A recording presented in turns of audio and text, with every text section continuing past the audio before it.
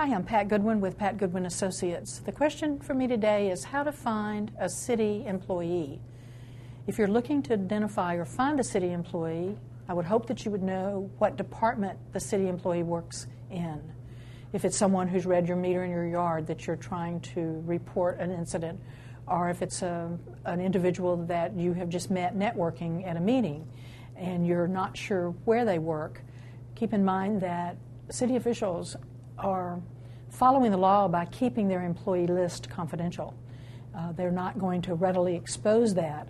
You could maybe go to the website or the look online for the person, for the city, particular city department or call. And if you are trying to network back to someone that you want to just have a conversation with, it could be that you could try to keep your network alive by asking people, remember the person that we met at the meeting?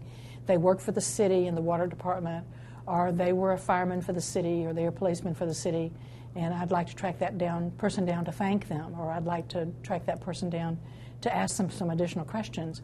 With networking and then maybe making a few phone calls, you might have some luck in tracking down a city employee that way. Thank you.